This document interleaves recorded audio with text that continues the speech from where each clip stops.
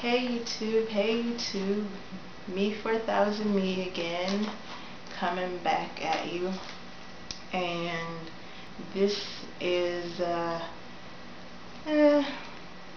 it is a subject that I believe in very dearly, and I'm going to read an article from Essence magazine. It's the September 2011 issue, page 184. And it's called The Courage to Be Cute. And I'm going to read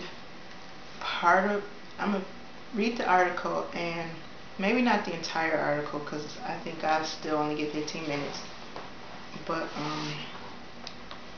I totally agree with this article. The woman who wrote this, her name is Karen R. as in Robert Good. It's called The Courage to Be Cute. Karen R. Good believed that pretty was a privilege until she decided it was a choice. She says, growing up, I considered myself a tomboy. Like me. Although I wore dresses and skirts, it was usually with a pair of shorts underneath so I could break into a sprint or kick up my leg if I felt like it. At dances, I wore second skin jeans, one of Daddy's undershirts, and a crisp white pair of tennis shoes, Fila or K-Swiss, because I liked to move. And I certainly didn't think I was pretty. I was a dark-skinned black girl raised under a hot South Texas sun in the 1970s.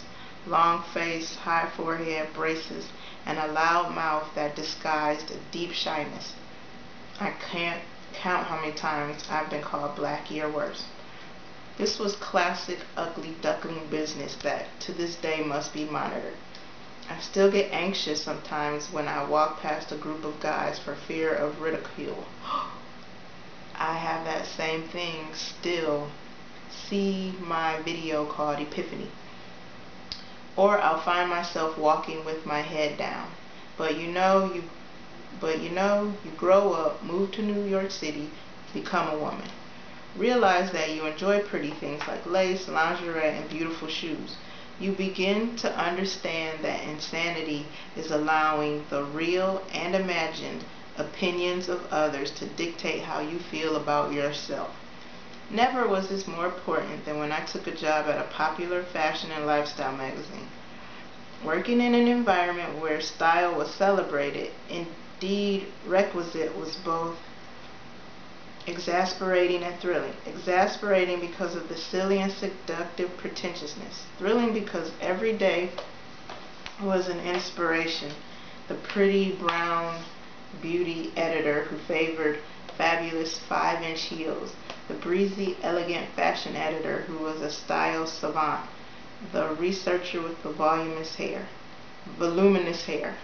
I marveled at their fragrant, playful embrace of their beauty. Thought it was the bravest thing. Then came picture day. The staff was asked to wear black for a photo that would appear in the magazine. That morning I dressed myself in a pair of black pants, a blousey top, and a pair of black 4-inch heels.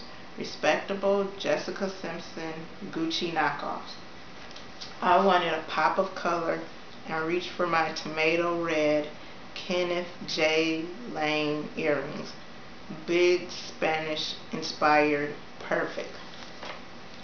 My heart raced at the audacity of boarding the 9 a.m. subway so decked out. Who did I think I was? Tipping on the tightrope between honoring oneself and vanity wasn't easy.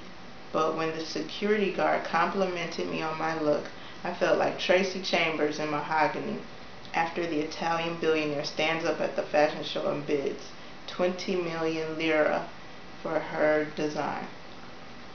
Triumphant. Not that being cute is about outside validation. That day it was about celebrating my choice to be a swan. I love that article because sometimes I struggle with this. Sometimes I do vacillate between ugly duckling and quirky, and I so identified with her. Yesterday I was shopping, and a new Topshop has come to you know, downtown area, and I saw so many things I loved, and right now they are out of my price point. But I think what is happening to me is that I no longer like want to be, like I said in another video, be in the background. And for me, it does take courage to be cute, because I'm always thinking people are just born cute. People are just, you know, this, that, and the other. And no, people make a choice every day to get up and look the way they look. And sometimes, like I've told you in many, many videos, I overthink things. I just overthink them. I remember when you change just anything in your life, people notice. And I remember, like, I started coming to work looking a little better, a lot better. Like, you could tell I wasn't just throwing on clothes anymore. And one of the supervisors just made a comment. It was like I was getting positive comments from other people, but this one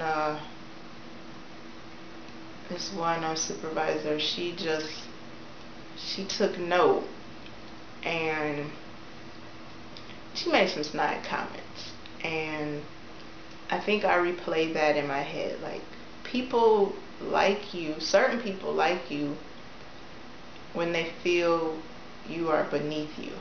And so I need to remember to just shine. Like, if I want to wear something, that's what I want to wear. But for some people like me, it is about the courage of being cute or looking better. It's so, in my head, I've always been like, it's either or. Like, I can't be smart and beautiful.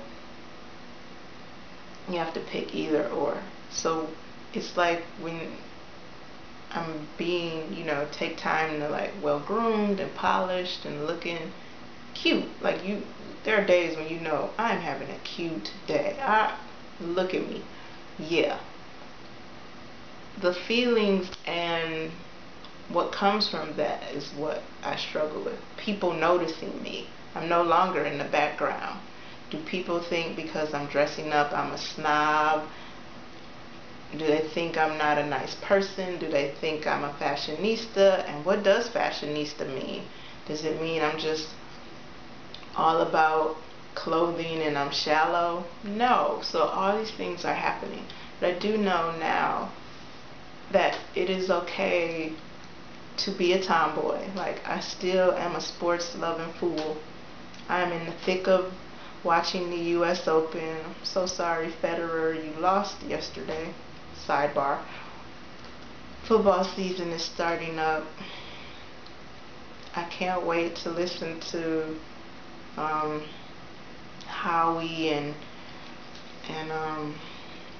Terry Bradshaw and those guys, and how I resolve that you can be a tomboy and love sports and be smart, intellectual, and still look cute.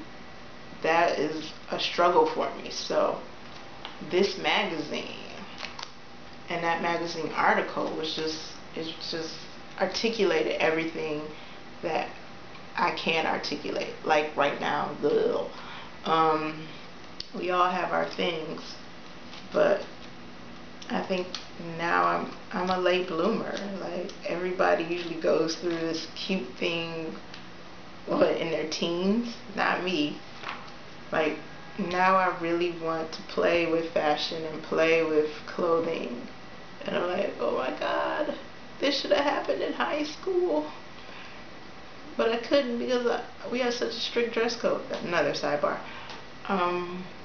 But yeah, I want to play with textures, and I think a lot of it has come from, I took the year off from buying things, so now everything is fresh and new, and now I just want to live in abundance.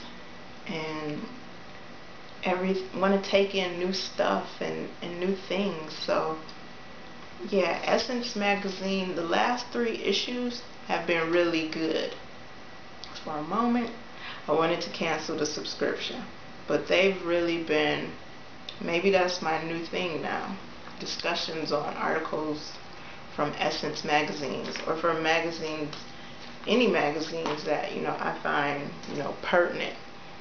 But yeah, the Courage to Be Cute, like, it's okay to want to look good, and then I have to, you know, just balance all of that attention that comes from looking good. So, you know, I've been playing the wallflower background thing for so long.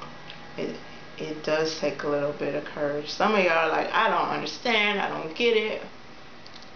Good. Write me some comments that tell me how to get it. I'm a progress. I'm on my journey. I'm really liking fashion now. Thinking about it, what I put on, how I want to look. Yeah.